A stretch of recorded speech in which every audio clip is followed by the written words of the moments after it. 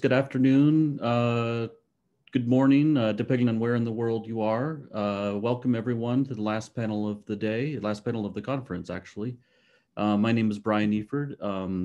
I'm a program director at CAPSARC in Riyadh, Saudi Arabia, and also the deputy Sherpa of the T20, the Think 20, which is an engagement group for the G20. And I have the privilege to kick off this final panel focused on issues of trade and I think challenges that both are impacted by trade and may be resolved hopefully by improving how trade flows happen in and around the world. And I guess just to frame this panel just a little bit, we're quickly approaching the end of the Saudi presidency of the G20. And upcoming will be the Think 20 summit, the G20 summit, and then the handoff to the Italian presidency, around the end of the year.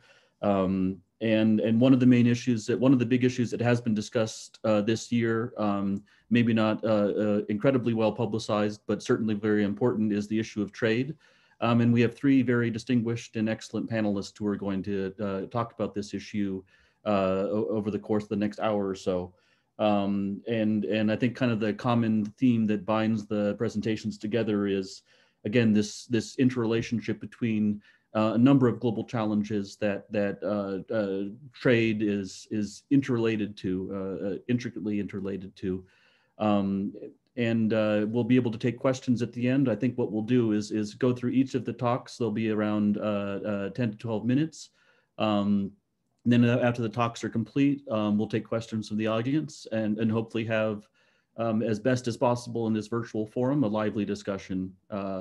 So without further ado, I'd like to jump right into the speakers, and we'll go in order of the program. So first, it's my privilege to introduce to you Ho Lim. He's the Director of Trade and in the Environment Division at the World Trade Organization.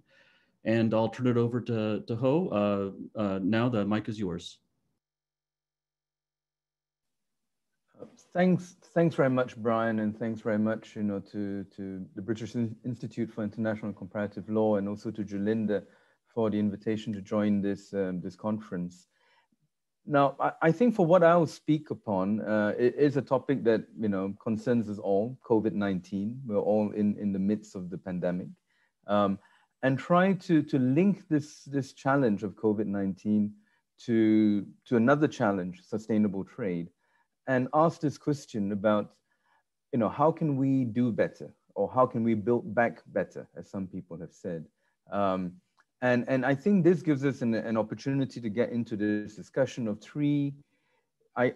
from my perspective, three very pressing challenges that we face between health, environment, and development. And all three are interrelated. I haven't mentioned trade because I think trade is something that connects all three of these areas. And the question here is, how do we better use trade? I'm start with some things which everyone knows, of course, is that, COVID-19, originally a health crisis, now morphed also into a global economic crisis. It has severe impacts on livelihoods. And many also look at COVID-19 as a problem of the environment. Many have argued that environmental degradation, biodiversity, habitat loss, climate change make zoonotic outbreaks like COVID-19 actually more frequent and more common, and ask the question, is this the future that we will be experiencing? And if it is climate related, what about the bigger question of the climate? How are we addressing this challenge? So I think this panel will probably help us think through some of these questions. For my part, I'll look at it in terms of perspective of trade and sustainable trade. In terms of the wider impacts, WTO has issued many different estimates of global trade and the decline in global trade. Some of these figures suggest something like 10% decline in this year. And FDI is also going down. We expect a decrease from UNCTAD, who gives an estimate of 40% for 2020. And behind all of these figures, apart from trade and investment, is are people, essentially. So what we're talking about is an economic crisis. Expectations is that it will push maybe 500 million, maybe more into poverty. It will be the first increase in poverty rates globally in decades. And it also will have an effect on things like food and food security, food starvation may all go up. So why do I highlight this? I think it's to come back to your original point, is that there's a relationship here between global challenges and trade, and particularly how can we use trade as a tool to meet these challenges. And also at the same time, as you've said, trade in itself has a challenge in terms of how can it become more sustainable. Very immediately, of course, at the top of most governments' minds will be how do they respond to the crisis? And responding to this crisis will mean also economic responses, such as massive injections of capital to support recovery. And this, I think, is a critical point, a critical inflection point, because depending on how this capital is used and how it's injected and into what, this can either make building back sustainably and in a more resilient way easier or harder. So let me focus a little bit on that point and try to link it to trade.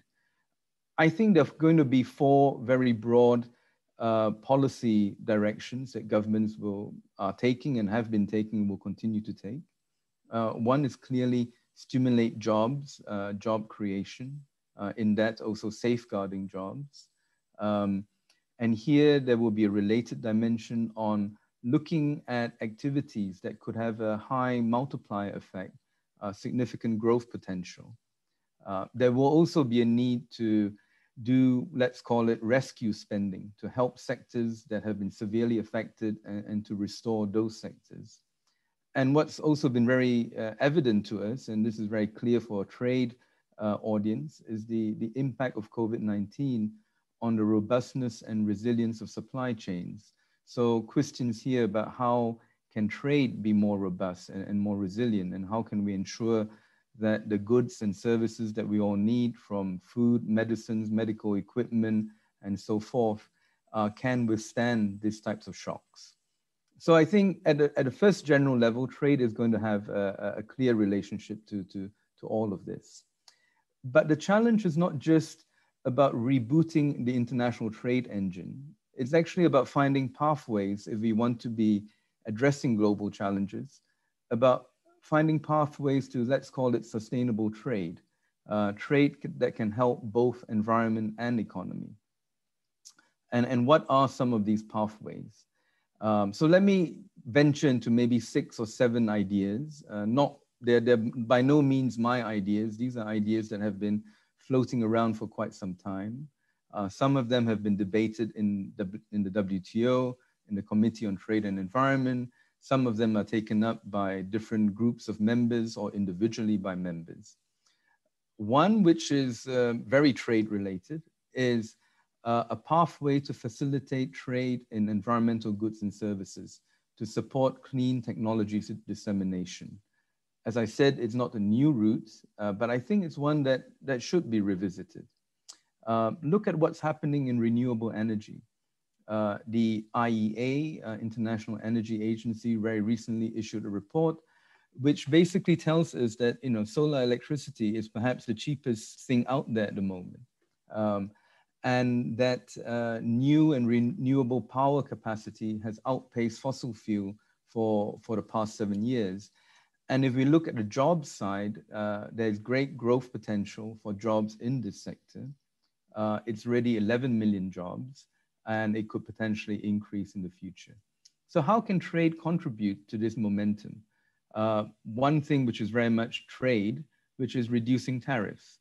Can WTO members look at cutting tariffs on a broad range of environmental goods that could lead to carbon emissions reductions? There are some estimates there that suggest that even though the tariffs may not be very high, it's still a contribution when we look at things like renewable energy related goods.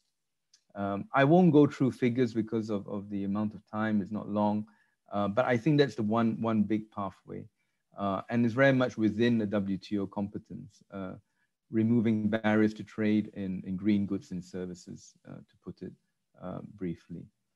Has work been done on this already? Yes. I mean, there were efforts within the Doha round through the environmental goods related negotiations. And then there was a plurilateral by a group of 46 WTO members working towards an environmental goods agreement. Unfortunately, they did not succeed at that time. 2016 was when the negotiations were more or less, let's say, suspended. But the framework is still there. There's still a possibility to come back to it, provided that there's the political will and that the members wish to come back to this. And many of these goods are goods that are increasingly well known. You know, as I said, solar, wind, geothermal energy equipment, insulation materials for energy efficient buildings, smart grids, weather forecasting instruments. So they're very concrete things that we can look at and can think about how do we further disseminate these goods by making them cheaper. Another pathway, and it's very related, of course, is to think about scaling up green businesses. And some of them will use environmental goods and services. Some of them produce environmental goods and services. And here it's, again, very much a growing sector. The Business and Sustainable Development Commission estimates that, you know, business opportunities, sustainable business opportunities here could reach something like US $12 trillion by 2020. So even if you're looking at this from a business perspective and not primarily from a sustainability perspective, there's an opportunity here.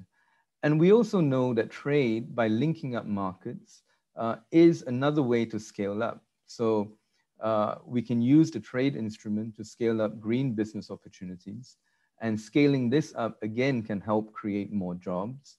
And there are many different estimates here about, you know, how many jobs could be created.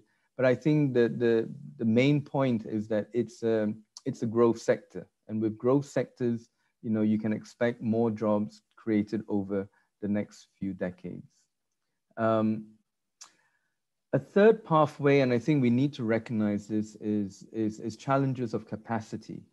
Not all countries are currently able or sufficiently able to make that transition to all those things I talked about, you know, be it in terms of shifting their energy production to greener technologies, or to take advantage of opportunities by emerging green economy.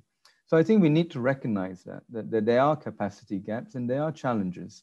And these are in terms of skill, supply, infrastructure, or even as concrete as ability to meet environmental regulatory requirements and upgraded standards. So in order to build back better and to make this a more global effort, you know, certain regions, or let's say developing countries, will need investment and assistance to better meet these sustainability goals. And this can be very concrete again. It's in terms of export diversification, improving productive capacity, channeling investments into climate resilient infrastructure, helping to upgrade quality infrastructure, and so forth.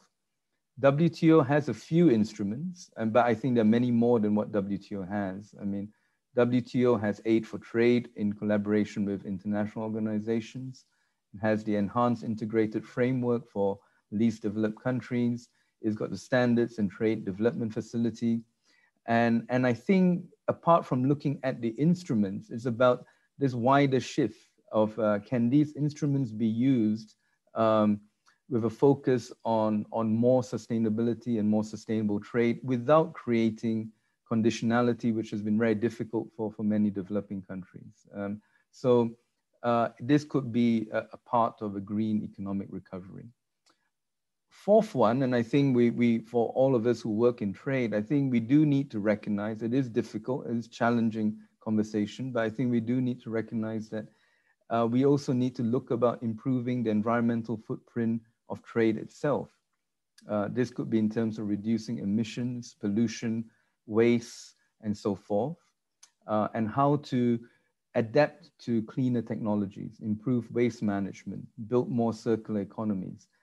And when I say we, I think a lot of this will be on the private sector. But of course, governments play a big role in providing that framework. And some of these policies to improve the environmental footprint of trade may actually not really be within the competence of WTO or trade policies. Maybe saying something strange, but at the end of it, it's about a global effort across many different sectors. Another key area that WTO, of course, will have a big role and really has a role in is about strengthening mechanisms for trade and environmental governance. We have at WTO, the WTO Committee on Trade and Environment. It's a fairly unique institution for WTO members to meet and to discuss these challenges. It's possibly the only multilateral forum that allows this sort of dialogue. And the question here would be, it's member driven again, and how can members actually use this committee more effectively? And to do so, they would need to break down some silos between trade ministry, environment ministry, and other ministries that are all part of sustainable trade. So the forum is there, the opportunity is there. What's needed is perhaps the vision, political will, motivation to actually move ahead in this. And I think we shouldn't get, I mean, with respect to all the lawyers, since this is BIICL, but I would say we shouldn't get too much trapped into a legal discussion about improving trade and environmental governance. It's very important, but I think there's still a lot of things that can be done which are within the scope of things like the Committee on Trade and Environment. And there are things going forward. We will be having a WTO Trade and Environment Week, so to speak, the week of 16 November, where the committee will be meeting, and there'll be a range of activities by members themselves. Why do I highlight this? It's because the amount of energy that some members, and there's a growing number of members that are putting behind these activities are starting to grow. There's a group called Friends Advancing Sustainable Trade. They're looking at building support for environmental sustainability in trade, but there are also other ideas, such as how to address plastics pollution, how to address the circular economy. There's been a declaration for some time on fossil fuel subsidy reform. Some members are keen on looking at greening aid for trade. So there's an agenda here. Still nascent, still evolving, but there is something interesting developing.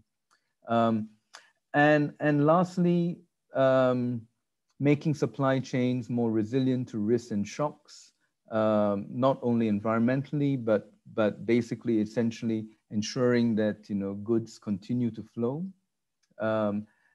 Crisis has underscored the interdependence of economies.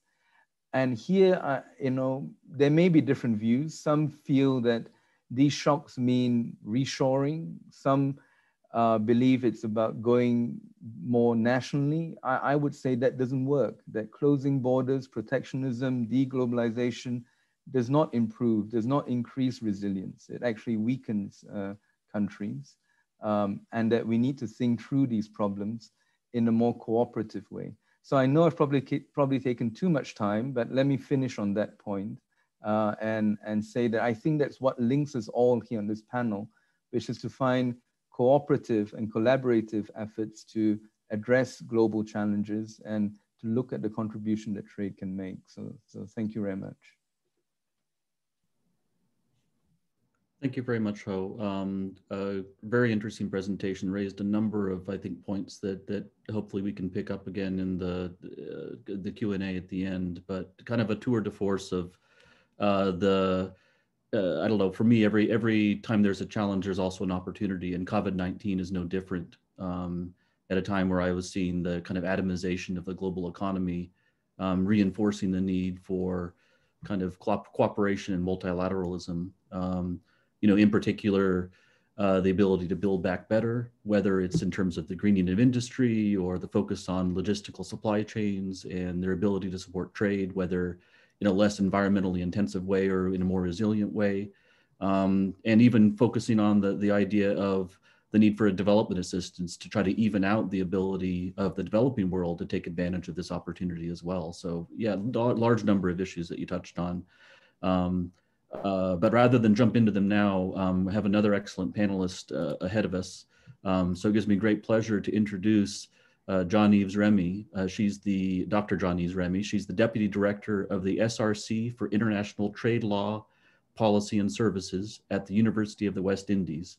And also quite an early riser in order to join us on this panel. So thank you for that. With great pleasure, turn over the mic to you to hear what you have to say about the topic. Thank you very much. Thank you so much, Brian. Is everyone able to hear me?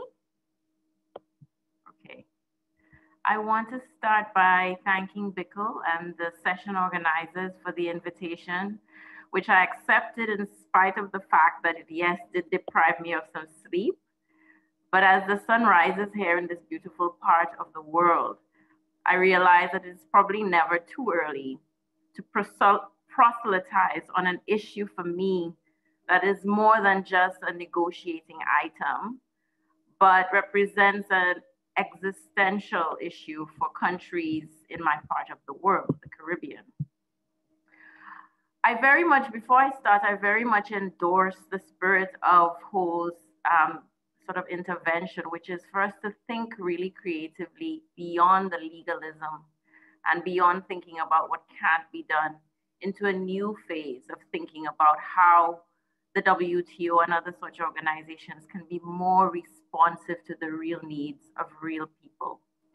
I want to begin my remarks with what might be considered a depressing observation made by Professor Alan Winters at the beginning of a piece he wrote entitled, "What do small and poor developing countries need from the multilateral trading system?" And he said, "The participation of small and poor developing countries in multilateral trade negotiations has given rise to a plethora of analyses and polemics about what can, should, might be agreed, and implicitly, whose fault it will be when agreement is not reached." He said it is neither an attractive nor a particularly constructive position to be in, and certainly not one that fills the independent observer with much hope, end of quote. Truth be told, small states, which are the subject of my discussion here, present something of a conundrum for the trade community. First, while trade theory insists that they stand to gain most from trade liberalization and open economies, politically, their small size means that they have very little bargaining power as members of a club defined by the sacred tenets of non-discrimination and reciprocity. Second, small states have inalienable and unalterable characteristics from which they can never really graduate and which make scale in economic terms almost impossible to reach. Third, while it is clear that accommodating small countries' concerns would make a marginal change to overall trade patterns, they do not receive the same treatment under trade rules as, for instance, least developed countries, LDCs. In the same piece quoted above, Professor Alan Winters stated that granting anything to small countries would be unlikely to be disruptive. Overall, LDCs, he said, and small economies account for less than 1% and less than 0.25% of world GDP, respectively, and 1% and 0.4%, respectively, of world exports. End of quote. In some ways, the realities of small states should make it relatively simple for the global community to respond with alacrity and decisiveness to their needs. And yet, the evidence is that this has not been their experience, and certainly not at the WTO. While small states have vociferously articulated their special concerns across multiple fora, it is fair to say that they have not been met with the commensurate receptiveness that they deem appropriate.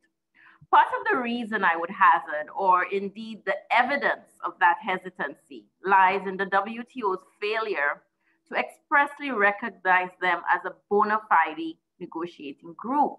While some entities like the Commonwealth Secretariat have an express mandate for this cohort and define small states as sovereign states with a population size of 1.5 million people or less, The WTO has not really gone that far. Instead, it has given limited, and I would say almost schizophrenic recognition to an informal grouping called the Small and Vulnerable Economies, or the SVEs, comprising around 25 self-defined countries, which are inherently defined by characteristics such as physical isolation, distance from main markets, minimal shares of trade, low productivity, inability to diversify production, high transport costs, and difficulties in attracting foreign investment, and ultimately low competitiveness.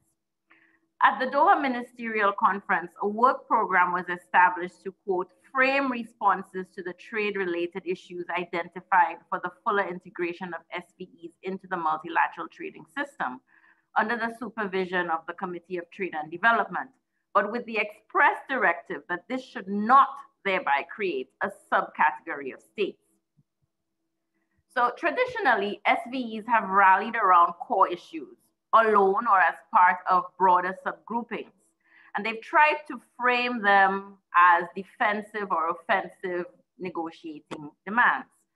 These include participation constraints due to limited human, technical, and financial resources, high trade costs that impede their ability to reach and access markets, difficulty in implementing obligations under the SPS, TBT, and TRIPS agreements, erosion of preferences in traditional markets of the EU and the US, for example.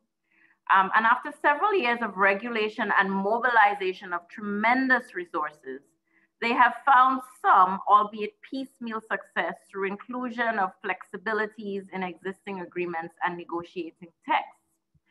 But it would really be foolhardy to believe that the problems of small states integration is amenable to one-off fixes.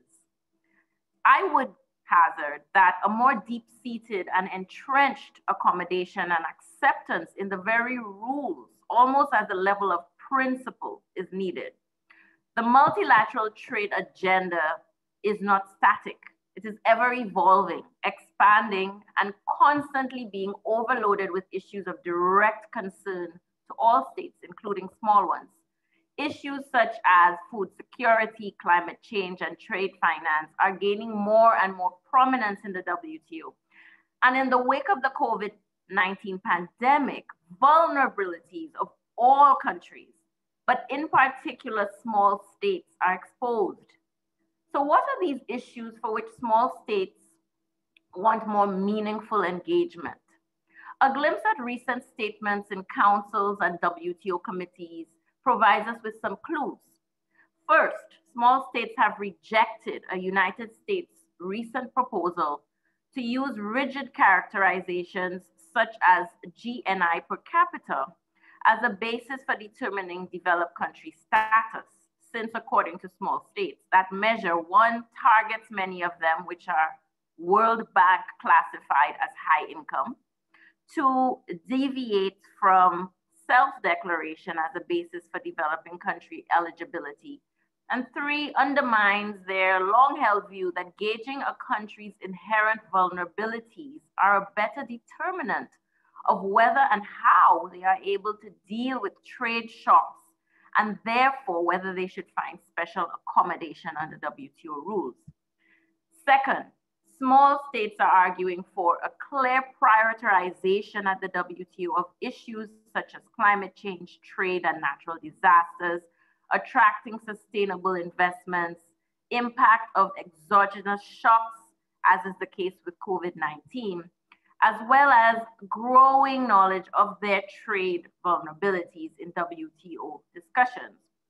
Third, small states have taken definitive positions in specific negotiations, including in fisheries subsidies negotiations, where they are calling for greater transparency and inclusiveness in small group discussions, inclusion in the negotiating text of exemptions for government expenditure and measures used to prepare for, relieve, or recover from damage caused by climatic, natural, and man-made disasters. In agriculture, a recognition that while small, the sector remains vital to supporting national income, rural livelihoods, food and nutrition security, and government accounts, and that any outcome in the text should permit enhanced flexibilities and adequate policy space to facilitate the development, participation, and more meaningful integration into global trade. Simplification of transparency and notification requirements to take into account of technical and financial capacity constraints. On the newer issues, such as the JSI issues, small states note that while the expanding negotiating agenda makes their participation difficult, they can ill afford to sit these negotiations out and not attempt to at least steer the agenda towards issues of interest to them. So for instance, in the e-commerce discussions, CARICOM, the Caribbean community, has stated that COVID-19 has really exposed how critical digital transformation has become to the survival and future of our economies, and has called for a refocus from a moratorium to issues relating to the digital divide.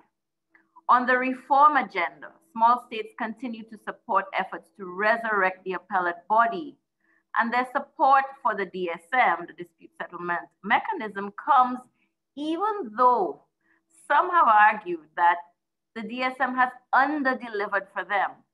Of the nearly 600 cases brought so far, only 2 have been brought to date by small states. Finally, small states are strategically using the platform of the WTO to shed light on issues of fairness they see arising from tactics by larger countries, even issues that formally fall outside the WTO mandate. So just last week, CARICOM countries called on some members to end the, quote, continued unilateral, arbitrary, and non-transparent blacklisting strategy, particularly at a time of unprecedented global uncertainty. While noting that the WTO's lack of standing per se on the matter, CARICOM member states use the pulpit to request that WTO members engage in more effective consultations before blacklisting, reconsider the rigidity of the methodology used to blacklist, be more transparent in the methodology, and have discussions with targeted countries to agree on mitigating measures before blacklisting. So small states have been marking their territory in ongoing discussions at the WTO, thereby putting the lie to claims I have heard that their demands have not been clearly articulated. In that spirit, I want to end on a more constructive note than the one I started with, which does not leave the fate of small states entirely in the hands of others, but seeks to constructively add to the stockpile of solutions being offered to address their needs.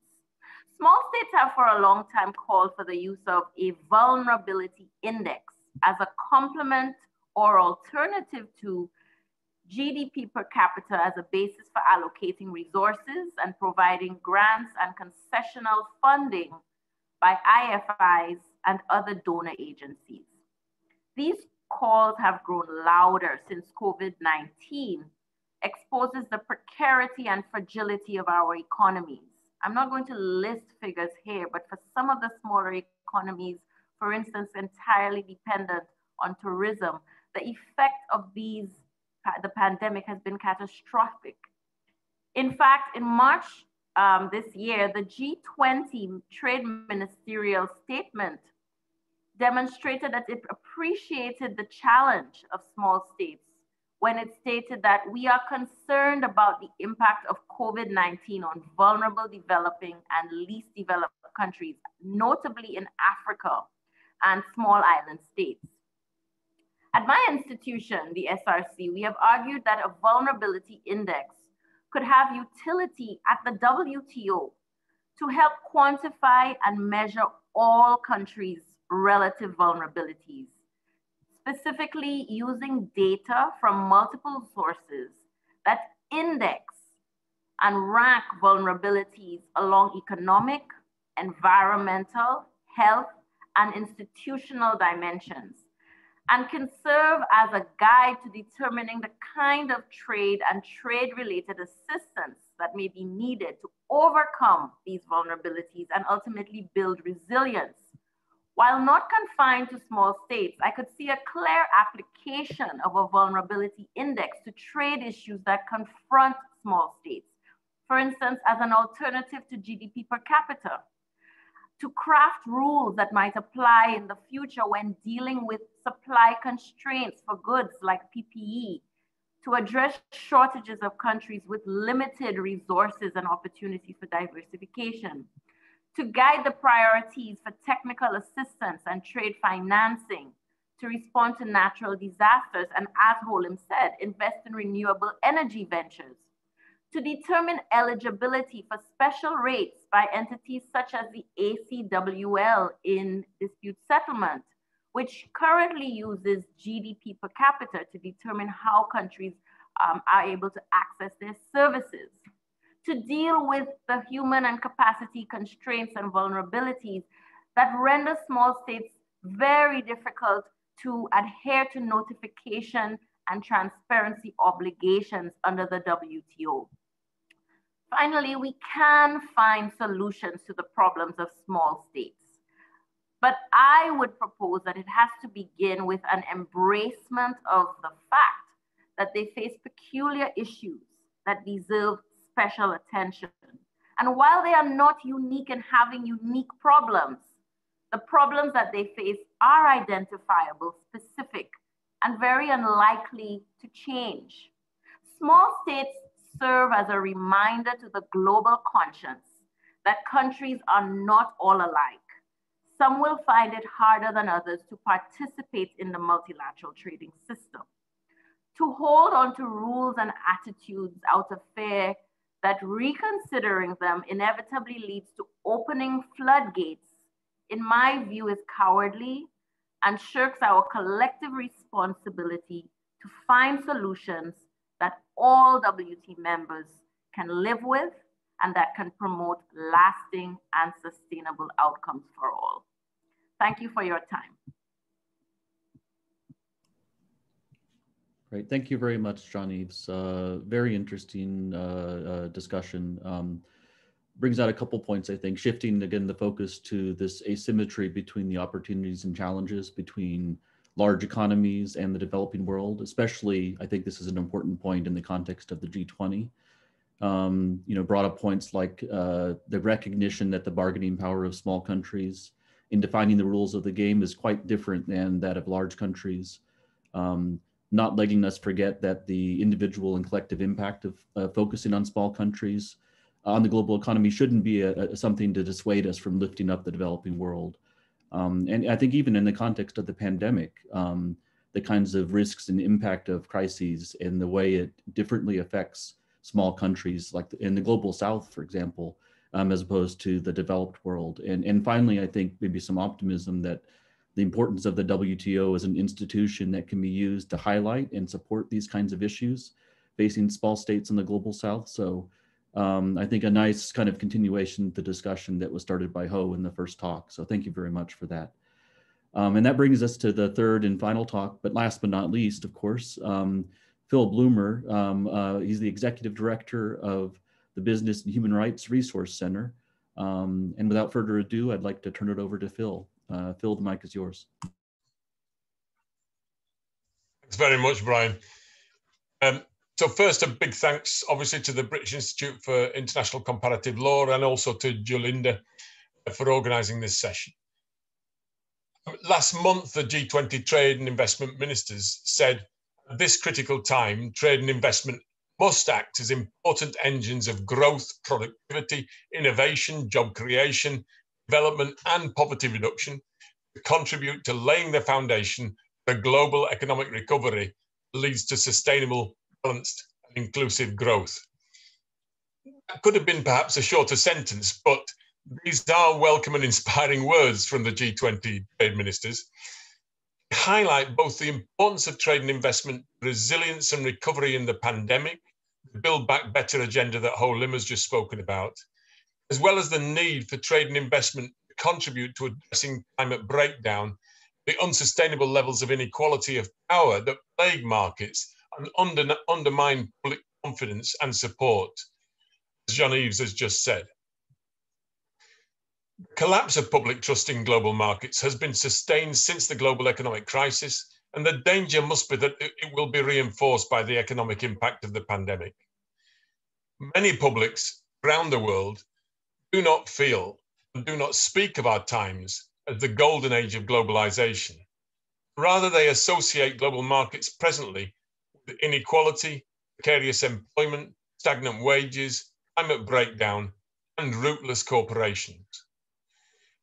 Responsible politicians of left and right are struggling to find ways to demonstrate to voters that global markets can deliver shared prosperity and shared security. Fortunately, they're joined by much of civil society, as well as an increasing number of more responsible companies and investors, as well as, of course, the multilateral institutions. Our organization, the Business and Human Rights Resource Centre, works with all these actors to build transparency on corporate behaviour regarding international standards for human rights, provides research and analysis that includes things such as corporate human rights benchmarks. We also take up over 650 allegations of human rights abuse each year from companies, help seek redress when things go wrong in their operations and their supply chains.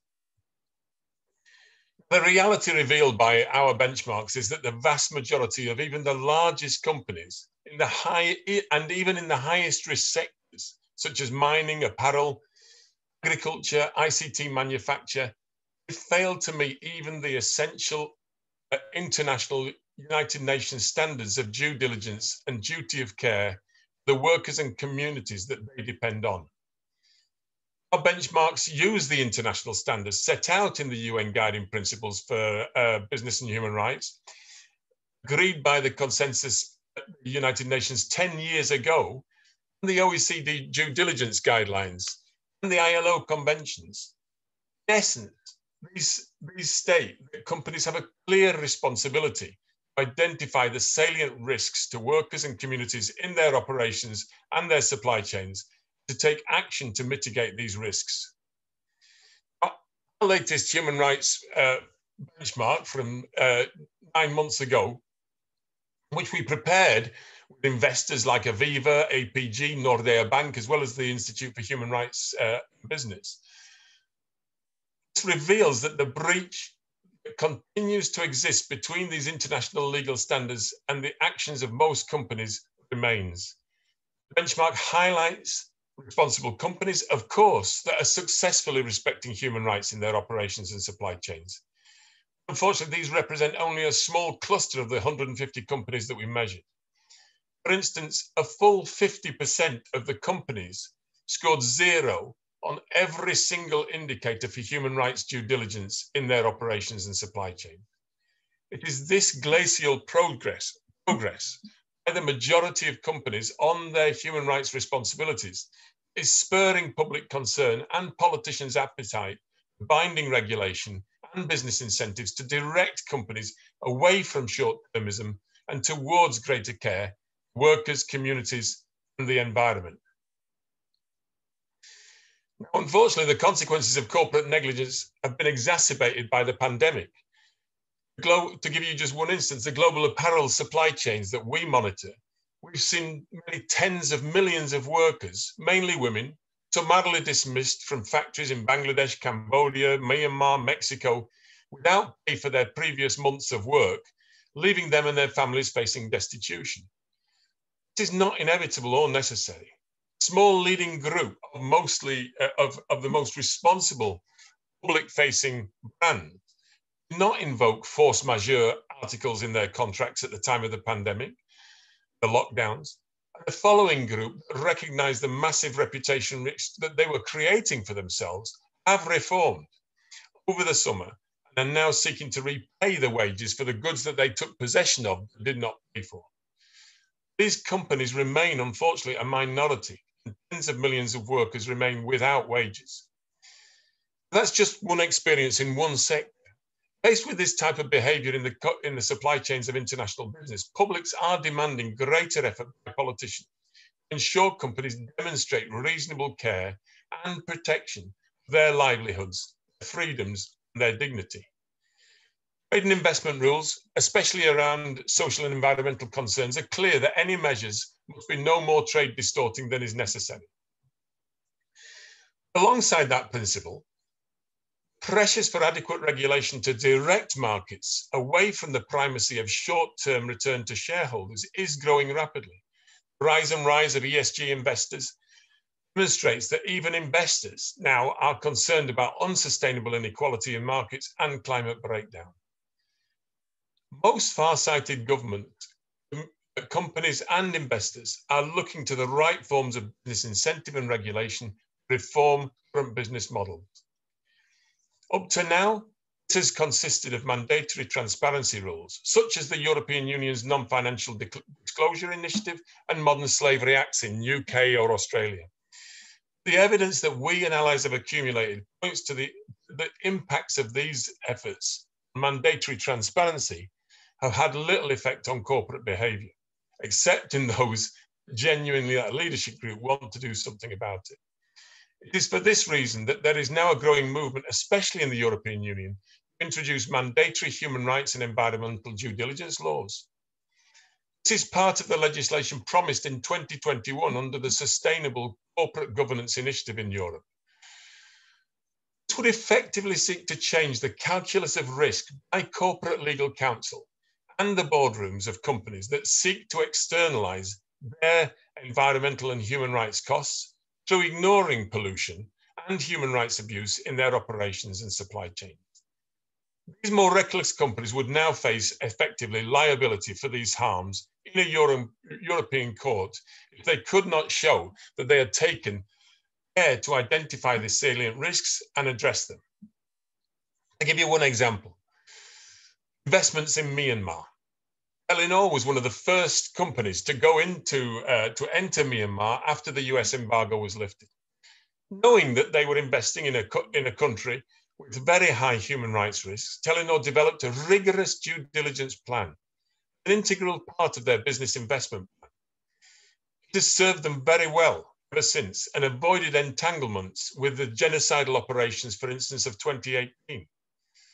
Contrast this with the approach of Facebook, described by the UN mission to investigate the genocidal acts against the Rohingya as a useful instrument for those seeking to spread hate in a context where, for most users, Facebook is the internet. The response of Facebook has been slow and ineffective. So these two examples illustrate why an increasing number of more responsible investors and businesses are calling for mandatory human rights due diligence in the European Union. They want the benefits of a level playing field, harmonization of standards, and legal certainty. They also want to end the unnecessary abuse by reckless competitors that often create reputation risk and harm to responsible companies in the same sector through broad association in the public mind. No regulation will be effective without liability at its core. We only have to see the impact of the US Foreign Corrupt Practices Act to see that poorer performing companies respond to genuine financial risk. Leading companies recognize this, and they now accept this will be part of the European initiative. And European companies will rightly not accept being put at a competitive disadvantage from unscrupulous non-European competitors in Europe. So it is almost inevitable that the new EU due diligence obligations will become condition for access to the European market, requiring operators to demonstrate that their products they place in the European market are in conformity with environmental and human rights criteria. Equally, the calls now for the European Union to adopt complementary trade measures, similar to those, for instance, of the existing Tariff Act in the United States, places an import ban on products suspected of being produced with egregious human rights abuse, such as child or forced labor. Recent bans, the recent bans imposed by the US Customs and Border Patrol on rubber gloves made by workers in forced labor in Malaysia are already transforming that whole supply chain. The manufacturers rapidly ending debt bondage in their factories, one company, one affected company has already promised to repay $10 million back to their workers. And action is already being taken by unscrupulous competitors to do the same in anticipation of similar action by the Customs and Borders Patrol. But it gives you an indication of how powerful that can be. In summary, the question for this session has been, are there solutions for the most pressing challenges of the 21st century? And I think Yaniv, as well as Holim, have really tried to set out the new approaches that are both also under serious consideration, which relate to trade and investment. The tragedy of the pandemic has brought great challenges, and the recovery of the pandemic creates many opportunities to tackle the twin crises of unsustainable inequality in markets and climate breakdown. To seize these opportunities, we'll have to be bold in resetting multilateral and regional rules. Fortunately, there is a growing consensus, I believe, amongst politicians, responsible investors and companies, civil society and publics. These set out the key acupuncture points that can transform corporate behavior, deliver shared prosperity and shared security. Both are going to be vital to the stability of the 21st century, as well as the dignities and freedoms of those who will live through that period. Thank you. Great. Thank you very much, Phil. Interesting turn, I think, of the discussion as well, kind of a nice complement to what Yaniv kind of started talking about, where she talked about the inequality among countries. You're starting to cast light on the importance of corporations and the role they play in the growing inequality within segments of populations, undermining the political power of civil society. I think touched on a few interesting points, like the poor human rights record that, or poor human rights due diligence in corporate behavior with respect to supply chains, how the pandemic has exacerbated poor corporate behavior, which I see as kind of a strain on profitability, makes it more costly for responsible behavior, but also some optimism that the utilization of trade restrictions, trade regulations might be an instrument that could be used to kind of promote better corporate behavior. So thank you for that. I think it's a nice compliment to kind of round out the conversation on the panel. So we're now turning to the question and answer period of the panel. I brought it up, no questions yet from the audience, but hopefully you can compose one in your mind and then write it down, hopefully, so I can ask the panelists. We can go a little bit past 12 to, well, I'm saying 2:30 for me. We can go a little bit past 12:30 for you all. Did I get that right? I'm having trouble doing math while I'm talking. So yeah, we could, as far as 1 o'clock. So if there becomes a robust discussion, we'll certainly be able to engage it. In the meantime, let me maybe pose the first question. And I can pose it maybe generally, and whoever wants to take it on can do so. So I guess what I've been thinking of through all three of the panelists is, whether it's in the greening of trade and economies, which I believe is kind of a costly activity, certainly more costly to have more environmentally friendly behaviors, environmentally friendly production of energy, electricity than not. For John Eves, there's kind of a costliness involved for large countries in their support for small countries, and for Phil, in the context of corporations, part of, I think, why we see this behavior of corporations anytime, but certainly in the time of a pandemic, is the bottom line. It's cheaper to treat workers, without a full respect for their rights. So I guess for all three, in the context of a pandemic where the bottom line, whether it's for countries, large or small, is under strain, or for corporations, when there's economic stress, how do we absorb these more costly behaviors to kind of build back better, whether it's in the form of greening of the world, or the form of promoting small countries' rights and behavior, or in terms of worker rights. So to me, it seems kind of there's an opportunity there, but how do we kind of accept the costliness of these kind of better activities for the world? in the current environment. I don't know if anyone wants to take on that question or expand the conversation a little more in that direction. I'll start so that I can Okay, get sure. involved, and the others can kind of expand on what on my initial remarks. Then that's a really good question, but I think it actually is short-sighted to think of it in terms of immediate costliness. And I can certainly imagine that both Phil and Holim will say that you absorb the shorter-term cost to attain outcomes that will have longer-term sustainable outcomes. And I can certainly think about that in the context of the specific remarks I made on small states. And I think it's less a question for small states about costs. There is a finite amount of resources available made by donor countries as well as IFIs. And the question really is, how do you allocate these resources?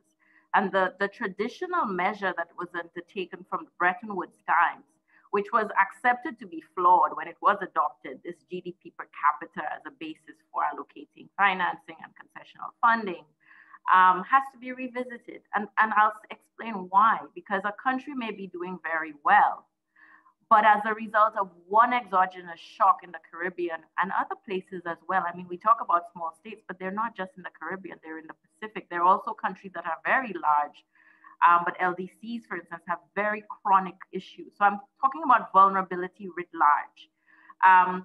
But for some of these vulnerabilities, they are inherent. And so the question is, when you think of one single catastrophic event that happened, for instance, to Dominica, or in the case of Vanuatu, or in the Bahamas, it wipes out entire economies, and it takes time to rebuild. So there is a pool of financing. The question is, what measures do you use? Do you use all GDP per capita that, yes, says that countries have been doing well traditionally since they entered the multilateral scene, but as a result of one event, a pandemic, your entire economy is decimated. Your existence is threatened. What is a better, fairer, in the context of a trade response, measure of how these countries can build back resilience? Do you go to GDP per capita, which has been the traditional way of looking at it? Or do you think of complementing that using new tools that really measure sectoral, countrywide vulnerabilities? That's the first thing. So I would say, less for me a question, at least insofar as it's affecting small states, of an added cost. It's doing smarter in identifying how to gauge the solutions. And then the second point is that some of the issues that we have been raising, blacklisting, have nothing to do with costs, really. In fact, they impose costs on us because as a result of blacklisting, you're no longer favored for investments, and there can be some kind of sanctions imposed. And the question is not so much, I think what is being raised is the process. That there may be an avenue for having more fruitful discussions that are open to countries that are being impacted discriminately by some of these policies that larger countries take. So I think it's a good question, but I think as applied to the specific problems that we are facing, it's less a question of cost, it's more a question of acceptance that the old ways of responding to countries' concerns need to be revisited. Great, thank you for that. Ho, I think you're, actually we'll get all three answered. Yeah. I mean, Phil, you raised your hand first, actually. Would you like to jump in, Phil? No, okay. No, Brian, I think you've really asked a very good question, because this is the sort of question we get all the time, I think on many different things. But I think Jean-Yves already answered quite a lot of it, But let's start firstly with costs. Do we actually fully really calculate costs properly today? And this is a traditional environmental economics challenge, is that the costs of a particular action is often not fully taken into account. So all the externalities that arise from whether we continue to pollute, whether we try to use up all natural resources, create so much more costs than the cost of action. So in other words, what I'm saying is that the cost of inaction is much higher than the cost of action. And why people look at costs as if it's very costly is because they forget about all of the other costs that are related to that particular action, which are basically all the externalities. Don't want to keep coming to COVID-19, but it's such a tempting thing to jump on, is to say that, you know, the costs created by COVID-19, you know, stopping economies worldwide is huge.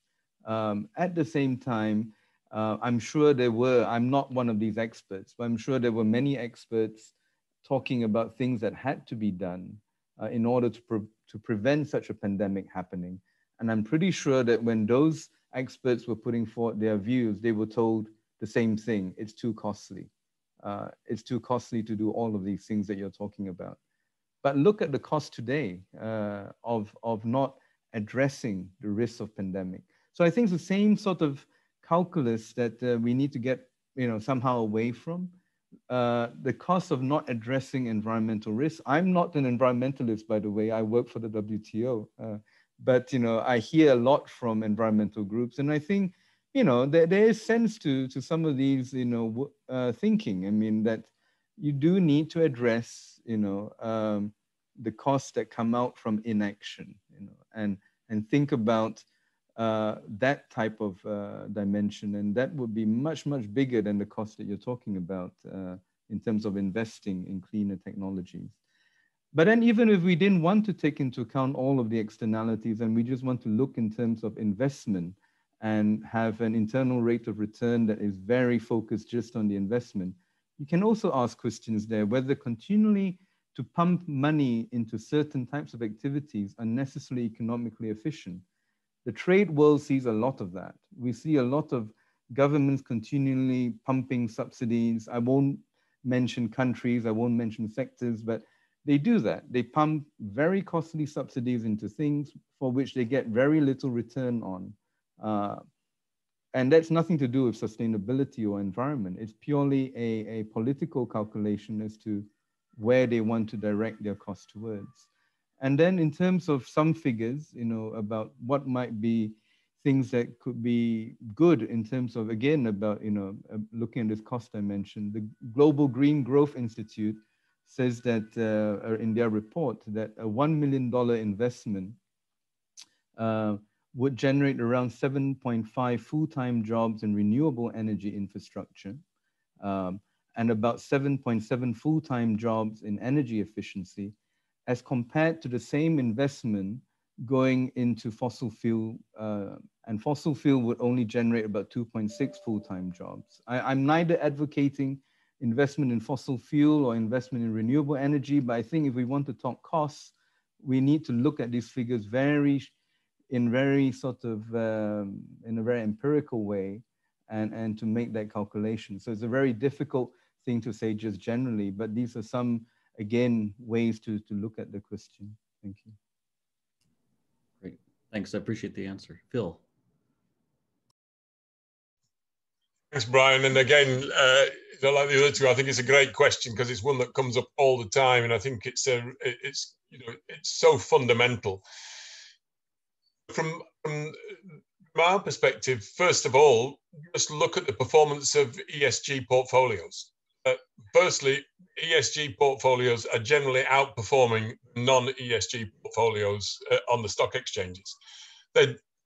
Oddly, they're doing it long-term, which you would expect because they've got much more resilience built into them, much less volatility. They're even doing it short-term now, which is extraordinary, and through the pandemic. So I think in terms of the costs that are being absorbed, actually more reckless companies are having to absorb more costs at the moment. Otherwise, how would we explain that performance in the returns on the stock exchanges? So from that perspective, there must be something going on in terms of the extraordinary levels of volatility that companies are having to absorb, and there's ways in which they're building resilience in their own operations and their supply chain. And I think the second thing I'd say is, you know, just as Ho Lim said, for instance, the regulatory framework has to now demand that there is a greater internalization of costs that have otherwise been simply externalized by companies. You know, you mentioned earlier, I think, the issue of plastics. I mean, these have just been, you know, creating extraordinary scale of plastic waste without any cost being built into it in terms of disposing of that waste. Somebody else's responsibility, i.e. it comes back to the taxpayers. I think taxpayers are in revolt and saying, hang on, these companies need to look at how they're generating all these costs that we're now absorbing. Even worse, of course, in terms of climate change and the threats that are upon us all in terms of that area. So that's another area just where that regulatory reform is going to, and already is impinging directly on these issues of costs. The other thing I just wanted to highlight was the issue of, in terms of, if you look at the area that I mentioned, the apparel sector, the purchasing practices in the apparel sector are such that they drive irresponsible behavior by manufacturers who have to meet extraordinarily low cost production, often with very short timelines. Many of the fast fashion brands that we speak to, even the more responsible ones, let alone the high performance, agree that actually with an adequate regulatory framework, they would make just as much money. They would create many more jobs potentially if there was some kind of framework that would stop that race to the bottom. And there have been efforts, even by the fast fashion industry itself, with manufacturers and trade unions, to try and address that in a voluntary fashion. What we really need is the regulator. Finally, I'd just say, to give you another key example of this, what we see in, say, the extractive sector, or in now the renewable energy sector, unfortunately, is that those companies that build in human rights due diligence, environmental due diligence, to avoid unnecessary harms in their investments, generally have an excellent relationship with the communities, strong relationship with the workers and their organizations, and make good money out of those investments. Unfortunately, many of those that do not follow that essential due diligence find themselves with extraordinary levels of resistance, community action, suspend their operations, and ballooning costs around that irresponsible approach to investors, to their own investment.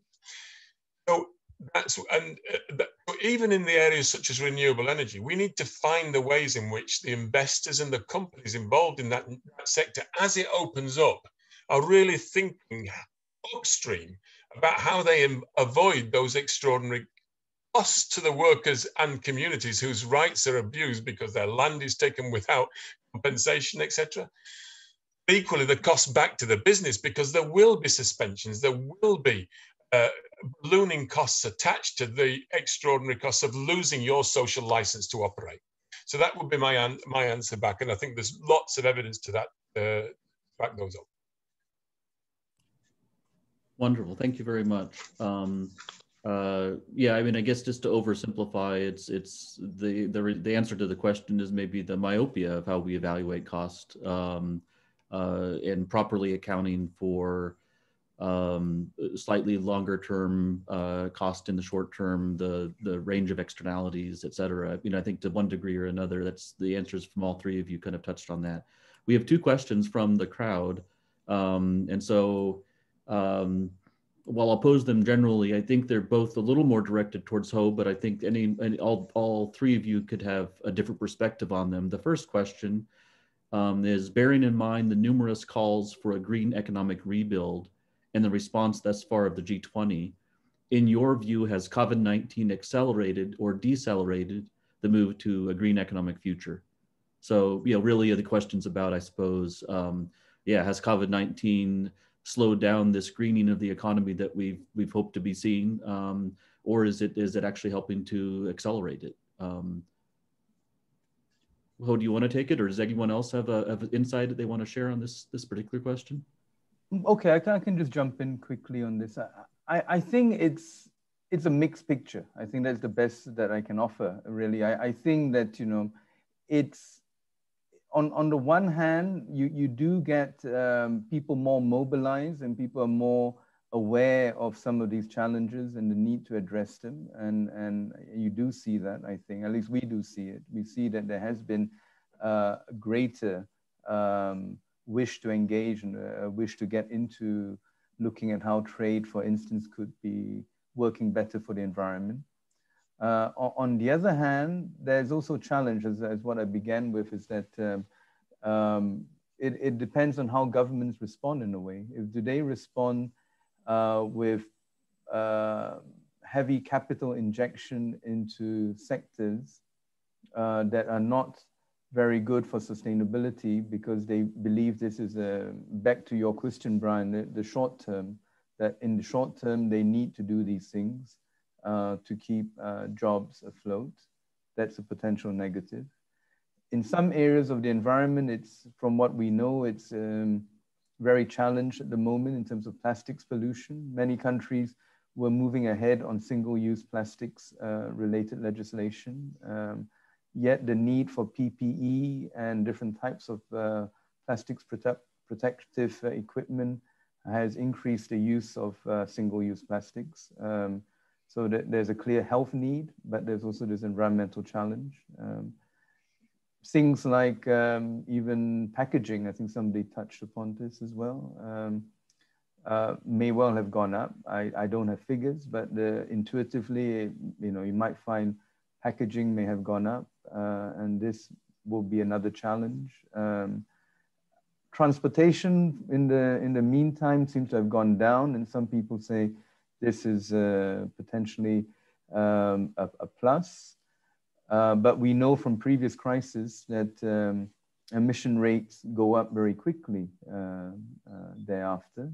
And also we need to ask, why have things gone down? I mean, if things have gone down due to a pandemic that leads to people losing their jobs, may not be such a good thing. So I don't have a clear picture about to say there is a mix of things, but I think what's more important is to think about what are the policies going forward, and is there a drive towards these differences in policies going forward? Okay, thanks for that. Phil, go ahead, Phil. Thanks. Yeah, it's also, it's a great question, I think, and one that we have to really think hard about. I think again, I agree very much with Ho Lim that it's a mixed picture. I think, first of all, you look at the way in which if you look at the behavior of the stock market at the moment, some of the key things there again is that this has not affected ESG portfolios. They've actually grown significantly during this period. And so the investor appetite to insist that environmental and social costs are incorporated by companies has continued. I think equally, if you look at things like, for instance, the International Accounting Standards Board has released such an important new accounting standard this summer, which has changed fundamentally the way in which the books of BP and Shell have been developed, writing down significant amounts of what they perceived as their assets, because now they're toxic assets. These things are significant changes that have continued throughout this period of coping with the pandemic. So there are equally at the European Union, I think there's been a clear acceleration of absorption of environmental issues, green issues, as well as social issues into the recovery plan. And it's not slowed. Kind of things that I was talking about in terms of sustainable finance initiative, in terms of the mandatory human rights due diligence legislation, etc. So those things have not been affected. I think where we've got a major issue, and Ho Lim touched on this, is the issue of the bailout. And I think there's been a massive missed opportunity, which I hope we can address in the future. With the bailouts in richer countries, there's been no transparency really about who has been receiving the bailouts. I think equally, no real effort, as far as I can see, on conditionality regarding those bailouts. And this was a massive opportunity to make sure the companies that were really in need of those bailouts got a level of minimum conditions. Any company who's going to receive from the bank a significant amount of money knows that there's going to be conditionalities attached to it. It isn't unusual for companies. It's bog standard practice. And there could have been, for instance, the need for anybody receiving a bailout to really have, for instance, a clear time-bound plan to meet their own company's targets regarding the Paris Agreement. There could also have been the need for a clear time-bound plan to put in due diligence, minimum due diligence practice in their company. So I'm still hopeful that can happen over this next period, because there's no reason why, again, in these crises, we need to back companies that need that money because of the jobs crisis that should not be without any conditionality at all regarding the agenda of Build Back Better, Ho Lim was speaking about earlier. We need these companies to behave differently in the future to what they have been behaving in the past, particularly regarding social and environmental issues. Okay, I think that's actually a nice segue into the next question. A slightly different wrinkle on what your answer was. So the next question is, please discuss the compatibility with the WTO of making trade preferences or trade restrictions conditional on compliance with commitments made under the UNFCCC Paris Climate Agreement. So in other words, can these commitments be enforced through trade measures? Anyone have a view on that? I mean, I think if I may just hazard a sort of a reaction to that, and it'll be brief, is that I think in the trade community, I'm no longer in Geneva, so I stand corrected. As far as I can see, the discussion about climate obligations, those emerging under the UNFCCC and elsewhere, is still very much, I would say, a side issue. I'm not sure that it has been frontally addressed through sort of more purposeful discussion about how to accommodate and marry countries' differing obligations. And so the way you see it coming up defensively, at least when I survey the scene, is in the context of disputes. And the one dispute I have in mind is the India solar panel case, where again, because there's very little frontal treatment of the issue, it comes up in the context of a country, in that case, seeking to justify a measure on the basis of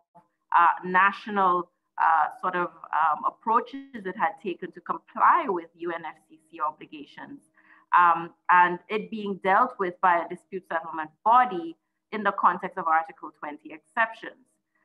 Now, in that case specifically, India did not prevail because of technicalities relating to the fact that the UNFCCC obligations did not have direct effect, and so it couldn't avail itself of the exception under subparagraph D. But I think what it does is raises a broader question of how countries are going to try to accommodate their varying obligations in a sustainable way.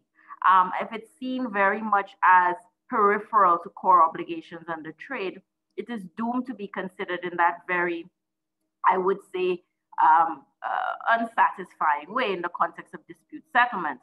And the question for me is not even so much when that discussion will be brought full scale in the WTO because of the negotiating malaise we have currently, that's putting it very kindly, but it's that it's having a constraining effect from what I can see on government policy.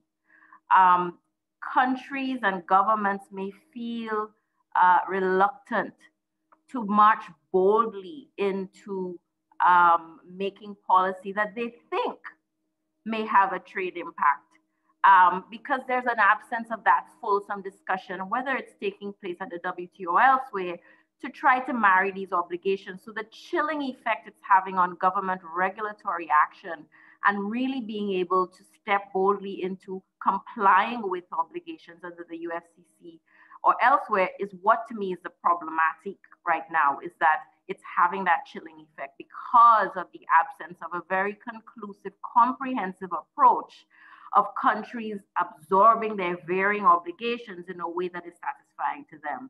So the marginal treatment of this issue is going to have that chilling effect, because governments do not want to fall foul of their obligations under the WTO elsewhere. And so in the absence of the WTO taking this on as a bold issue that they're trying to deal with, whether it's through some kind of side agreement, whether it's through some sort of interpretation of how current obligations should be viewed, is really going to have an impact, I think, on countries' regulatory reaction in the field of their climate change obligations. Thanks. Go ahead, Ho, and then we'll have to wrap up after that. Yeah, I mean, Brian, I think this again is one of these very good questions, but I would like to turn this question around a little bit, because it starts with asking whether it's compliant with the WTO. I think one has to start also by asking, would it be in compliance with the UNFCCC's own convention and its own framework agreement?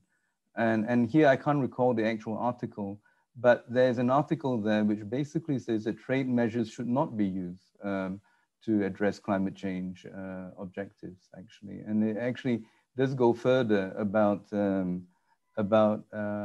avoiding the use of unilateral measures.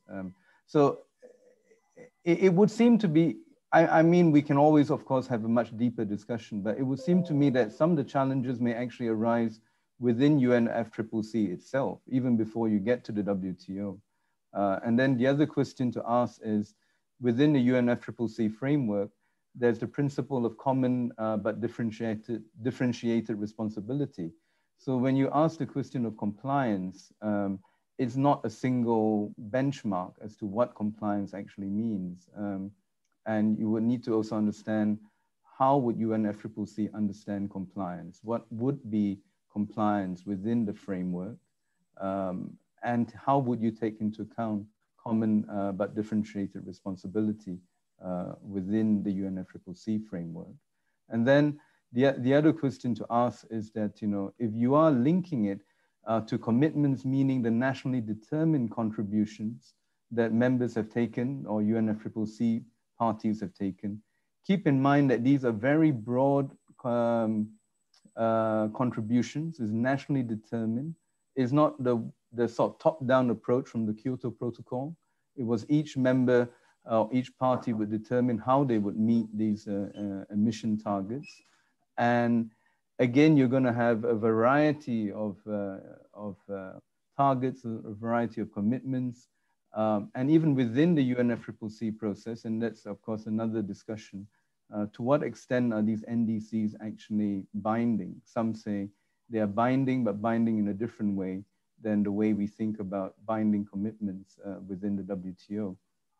So I think you already have a whole range of questions to ask even before you get to WTO. And then you have the other question about, how, well, I would even turn it around. Is it really necessary to go down to the WTO question and ask first, how do you resolve these issues within the UNFCCC? But Jean-Yves, being a former appellate body secretariat member who's now been liberated from the WTO, may have more thoughts on this. Great, thanks. And I think we'll have to wrap up there, Ho. Just one final thought I'll have is other than the work that I've done, other than the European Union, I don't think there's an instance of a country that has defined objectives under the Paris Agreement which they can't meet. So maybe the question would be, how do you motivate more ambitious objectives in order to actually make progress against the underlying goals of the agreement? But maybe with that final thought, I'll just say thank you to all three panelists for a fascinating discussion, three excellent presentations, and pass it on to Jalinda to wrap up the conference. Thank you. Thank you very much, Brian, and thank you to all three panelists. This was really an excellent end of the conference. So thank you also very much to all participants for remaining with us until the end, and to all speakers and chairs for taking time to share their insights and expertise with us. It has been 2 very exciting days of presentations and discussions, broadly on themes around the future of international trade law. Summarizing, I would identify 5 themes that were discussed, but also referred to in the different panels. First, is multilateralism sustainable as a global governance model in the form that it was conceived in the Bretton Woods system? So the Geneva and the Washington panels addressed this, including in relation to the dispute settlement system, also taken in the Hong Kong and Singapore panel.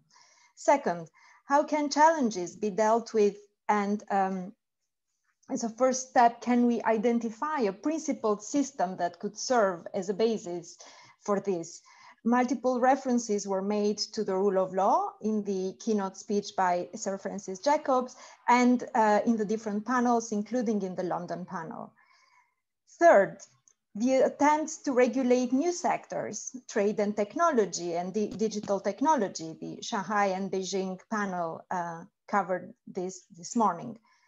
Fourth, panels also made the point about the close relationship between trade and other areas, especially in this last panel, environment, climate change, creating opportunities for small states to ensure the commitment of the SDGs to leave no one behind, which is also the theme of the G20 summit meeting, realizing opportunities for all in the 21st century. Also, what role businesses and the private sector can play in creating more equal playing field, playing trade field informed by sustainability and fairness, rather than, citing you, Brian, the myopic returns approach. And finally, fifth theme, cross-cutting theme, was that of the role and limits of legal instruments in dealing with some of these challenges. Are there other types of collaborations that are more effective and maybe more suitable in this moment, or more suitable in relation to some more sensitive topics? So with these challenging questions in mind, we'll go back to our own research, legal work as practitioners, lawyers, policymakers, and we hope to have addressed some of the topical, academic and practical issues,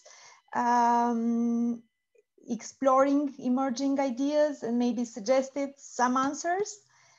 We look forward to seeing you again next year, and hopefully before that, in the context of more activities of this kind organized and convened by the British Institute of International and Comparative Law. Thank you again on behalf of BIICL and from me personally to all participants, the chairs, the speakers, to our sponsors, Mayor Brown and Van Bellen-Bellis, and to my colleagues from the events team who made all this possible. Thank you and goodbye.